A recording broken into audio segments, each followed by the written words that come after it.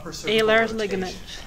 So from here, we're going to begin the same way. We're going to locate the C2 spinous process using our thumb and forefinger grip to take a pinch contact at either side of the SP. So we'll find C2 spinous, take our pinch contact, again firmly, making sure that we have good contact here.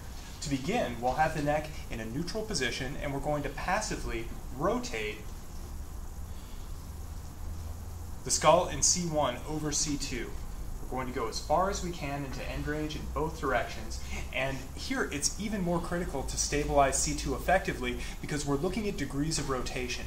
And if we see that there are 30 or more degrees of rotation, regardless of our patient's symptoms and the presence of an end feel, more than 30 degrees tends to indicate pathological disruption of the alar ligament. So we want to be on the lookout for that. If we haven't stabilized C2 effectively, then we're going to see more motion than 30 degrees and we're going to get scared with no need. So instead, hold C2 as firmly as possible, and that should limit the amount of upper cervical rotation that happens. So this is checking rotation, part 1.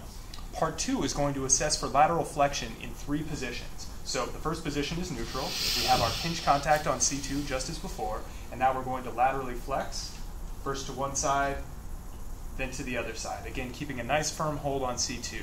Then we can flex, and again, laterally flex to one side, laterally flex to the opposite side.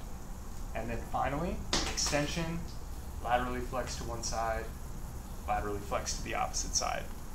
So in rotation, we have a numerical degree measurement that we're going for. We'd like to be under 30 degrees. For lateral flexion, that's not the case. In lateral flexion, we're assessing for the end feel, the quality of that ligamentous barrier. We'd like that to be springy but firm. So if there's not a firm end range barrier, then that's your indication that there is instability in lateral flexion present in one or more of those positions. So again, looking for what is the quality of that motion. Does it feel like there's nothing stopping that motion at the end of it? That's an indicator of pathological instability, disruption of the alar ligament. So those 2 parts make up the alar ligament stress test. Any question about those?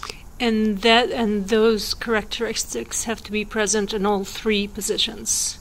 Ideally, yes, if we'd like to be confident about this. However, if you detect instability in just one position with a truly empty end feel, then that patient should be further evaluated. So that's going to perhaps not be an emergency stabilization and transport situation, but we definitely want to pay attention to that finding even if it occurs only in one position. Okay. Good question. Yeah. Any other questions? Okay, so let's run through this test, again, just practicing in our